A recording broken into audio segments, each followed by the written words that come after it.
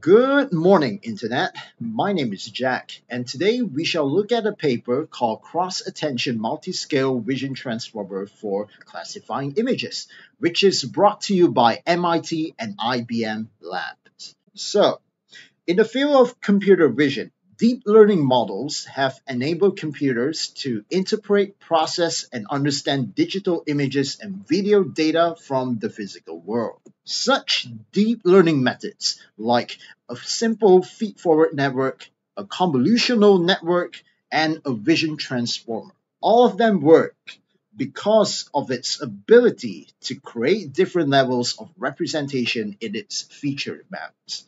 For instance, a convolutional network produces a wide range of features, from pixel edges to a holistic object view. So the question is, what happens if you inject these different levels of information into the model explicitly? This brings us to the premise of the whole paper. Are there any classification accuracy improvement from injecting different levels of information into the vision transformer? In order to inject different levels of information, they constructed a model which takes in two groups of the same image. The small branch on the left-hand side takes a small image patch size, and the large branch takes a larger patch size. The small branch has fewer and smaller encoder layers compared to the large branch as shown on the slide. After processing the two different image patches, we need to know how to combine them into a single object, which we can use to perform image classification. They propose four different approaches, starting from all attention fusion and all the way to cross attention fusion. They are all pretty much similar, except for the cross attention fusion method. What the cross attention fusion method does is that it performs a cross attention operation between the class token of the large branch and the small branch image patch tokens. Intuitively, this allows for both branches to enrich the overall image representation. According to an ablation study on ImageNet 1K, the cross-attention fusion method seems to outperform the rest of the fusion methods by achieving the highest top 1 accuracy. You can see that the large branch contributes more in accuracy with all the fusion methods. The cross-attention fusion method seems to balance out the accuracy improvement between the large and the small branches. This could be an indication that the two branches learn different useful information. Apart from that, they also try out smaller patch sizes for the small branch as compared to the patch size of 12. What is interesting is that using a smaller patch size causes the accuracy to drop.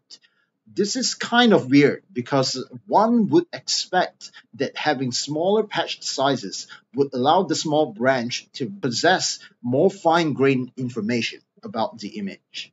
They also try to increase embedding dimensions and the number of encoder layers in the small branch, and they found no accuracy improvements.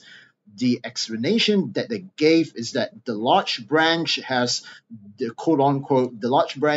main role to extract features, while small branch only provides additional information. Thus, a lightweight branch is enough. From our perspective, this is true from what we saw in the previous slide.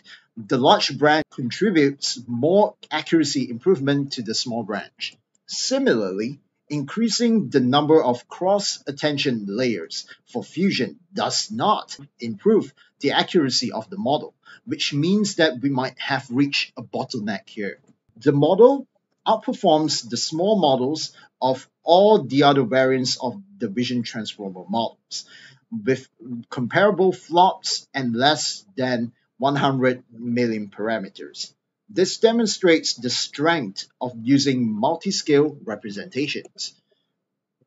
It also outperforms typical convolutional networks by a large margin of accuracy with comparable flops. At the bottom of this figure, we also see that they attempted to increase the embedding size of the large branch.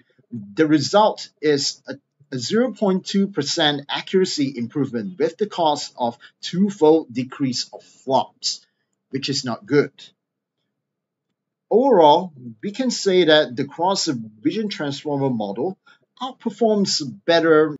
We also get some insight into the different feature maps of the small and large branches. Just by looking at the pictures, I can't really tell the difference between them. In my opinion, what they really should have done is to show us the exact attention matrices overlaying on top of the images so that we can see what the small and large branches are focusing on. And I actually wonder if it's actually possible to stack more than two branches, like maybe six branches with six different patch sizes. Maybe this is something that someone has done already, but who knows? Anyway, that's all I have to say about this paper. Leave a like, comment, and subscribe, and I will see you all next time. Bye.